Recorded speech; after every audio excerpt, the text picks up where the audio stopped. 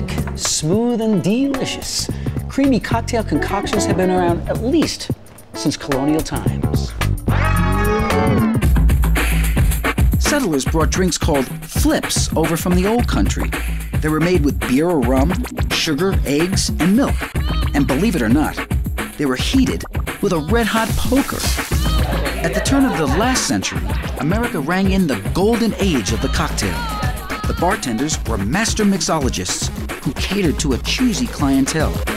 And they took their cocktails to the edge with groundbreaking ingredients. They created two classes of creative creamy cocktails. One that uses dairy, like cream or milk, for a thick, luscious treat.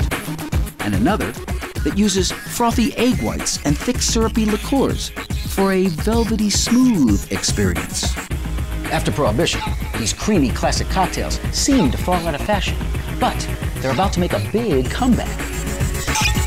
If you put a grasshopper with heavy cream in front of some people, they, ugh, and the egg white, and we're trying to turn people back onto that and let them know that egg white is not a bad thing in a drink.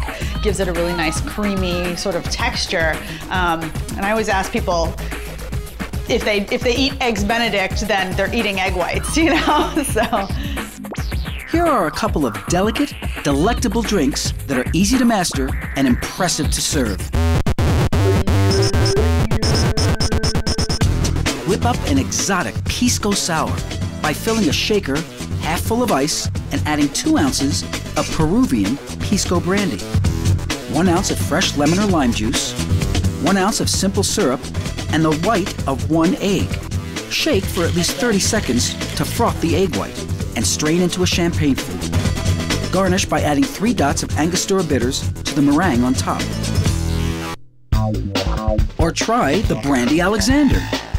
In your shaker, mix 1½ ounces of brandy, 1 ounce dark creme de coco, and 1 ounce of half and half. Strain into a chilled cocktail glass and garnish with grated nutmeg.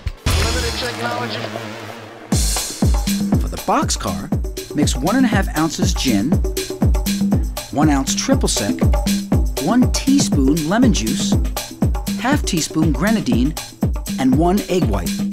Shake for at least 30 seconds and strain into a sour glass.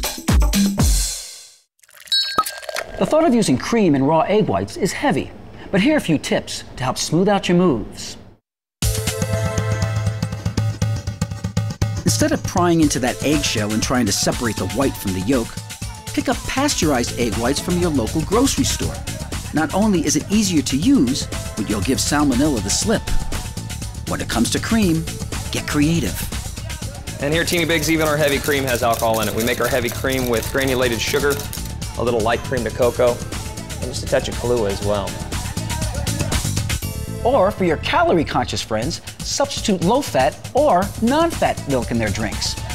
No matter how you mix it, creamy is dreamy.